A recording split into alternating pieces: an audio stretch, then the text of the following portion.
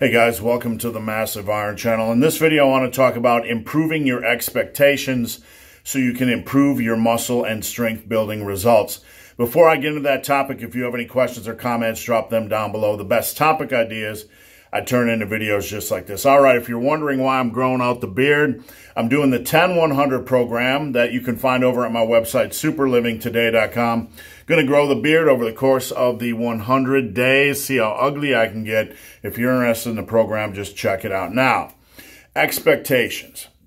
I just wrote an article about this for my members only section on my website. But I want to share with you a thought about expectations and a little bit of a story. There was a gentleman who was a follower who wanted to come work out with me and on a Saturday, and I asked if my wife could join us because, quite frankly, she was bored. She wanted to hit the gym and all that kind of good stuff. So we did chest and triceps. Now, after about the second set of bench press, pushing ourselves to the limit, you could kind of tell that this gentleman was not used to pushing himself that hard in the gym. He was about done. And his eyes were kind of looking a little bit, glassed over, like he was just about done. So we went on and did dumbbell bench press for 3 sets of 15. And he chose, I believe, 45 or 50s. And then my wife chose 45s. And it was about at that point where you could kind of see. My wife did 15 rep sets with 45s. You could kind of see something starting to click in his head where he realized that after 25 years of lifting, and this is a legitimate story, 25 years of lifting and 15-inch arms, he was barely lifting more than my wife was lifting. Now, my wife is certainly no superhuman female as far as lifting goes, but you could just start to see the mechanisms churn in his head that something wasn't right with his training.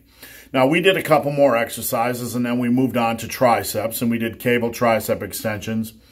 And my wife went first, or he went first, excuse me, and he put the pin at 70 and proceeded to knock out 10 to 12. I don't really remember. And then my wife went on, and she put the pin in 100, and she didn't do that to crush his ego. That's just what she's always done on the cable tricep extension. She put the pin in the 100s and knocked out 15 reps.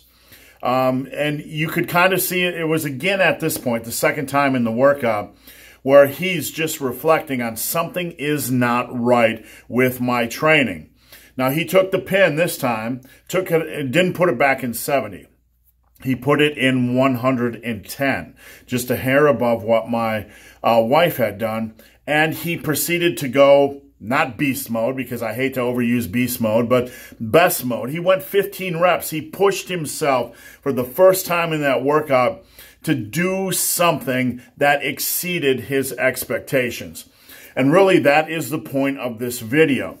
This guy had been in the gym for 25 years, and his strength was barely above what my wife was doing. And his arms were only 15 inches. His goals, he wanted to pack on size. Now, obviously, something was missing. And during this workout, it clicked for him. His expectations were too low. He wasn't challenging himself. When things felt hard or challenging in the gym, he would just kind of stagnate and stay at the same place.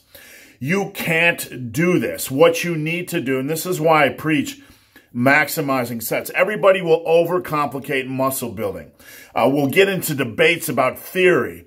We'll get into debates about study. But the problem with theories and studies is that 90% of folks that want to get bigger aren't even doing the basics. They aren't even doing step one. They aren't even bringing up their expectations. They aren't even making their sets count. And that is why I preach this above all things. If you can just have the goal of adding 1 rep to each set or to any sets of an exercise during a workout and keep that focus day in and day out, week in and week out, year in and year out for 5 to 10 years, you are going to pack on size.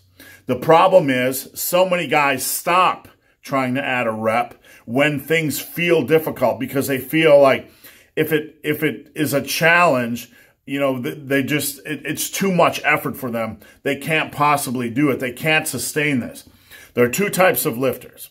One's the type of lifters that just stop pushing themselves when things feel a little bit challenging, and that's this guy.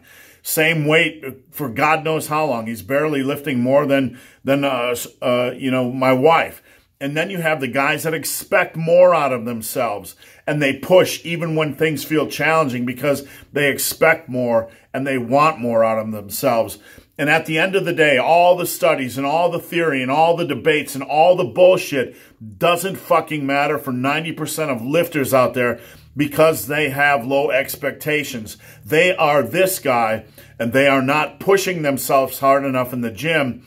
And they can change workouts all they want. They can change set and rep schemes all they want. They can debate studies all they want. They can chase all this stuff, but at the end of the day, it won't matter if your expectations suck. So guys, hope this video has been of some help. If you have any questions or comments, drop them down below. If you made it this far in this video and have yet to subscribe to my channel, please do. I'd appreciate the support. So guys, as always, thanks for watching. Have a great day.